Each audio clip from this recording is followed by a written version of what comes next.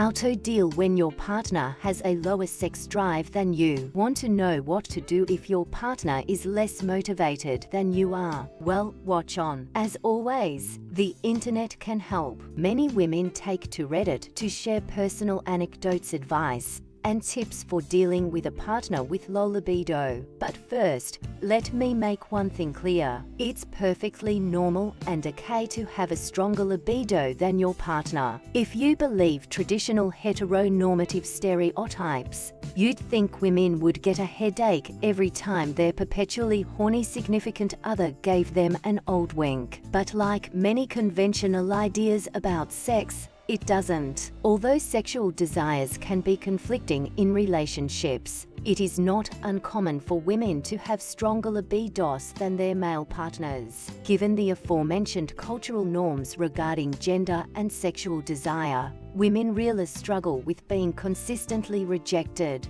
often in a more personal way. So, without further, here's what women on Reddit had to say about what to do if your partner has a lower libido than you. Find out how it makes you feel. Constant rejection is soul-stirring and discussions rarely yield results. It hurts the same every time.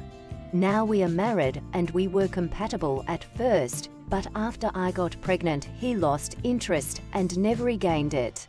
I'm still trying to find a way to deal with it. Tell us about it. Let's have a conversation first. When I said that, I didn't want to do it unless I felt like I could give it 100%. And I didn't want to do it halfway if I was tired after work. I also learned that no is not no.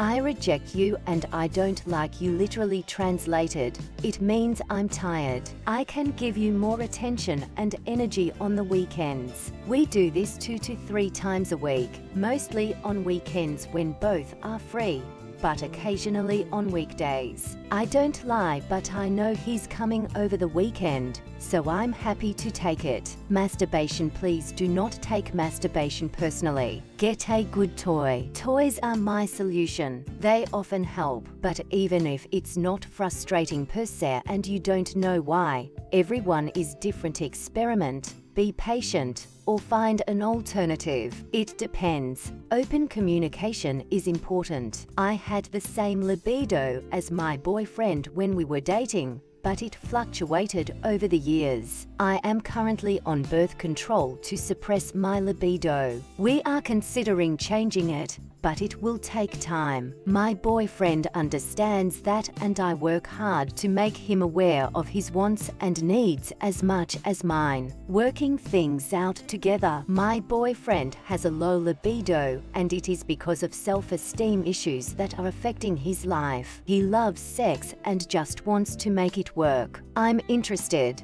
Maybe once a week we have sex 1 to 2 times every 2 to 3 weeks. It affects my self-esteem and thinks he doesn't want to have sex with me and finds me attractive. I don't think so, so we talk about it. A dominant person in every way, but not so dominant when it comes to sex, for fear of not pleasing me. Not at all. He told me it might help to have me more dominant when I start. It gives him the feeling that I want to have sex with him and helps him overcome his anxiety. It's an awkward situation, but I love him and it's by no means a reason for incompatibility. We're working on it together. Find other ways to connect. He was always lower than me because of the drugs, but he put in a lot of effort to commit and we always had good sex. Then he got the meds and had the facial implants, so we are pretty much on the same level. We try to maintain intimacy in other ways, lots of touch, hugs, words of affirmation, and work together to have sex when we both feel it. It's a pity that there is no momentum,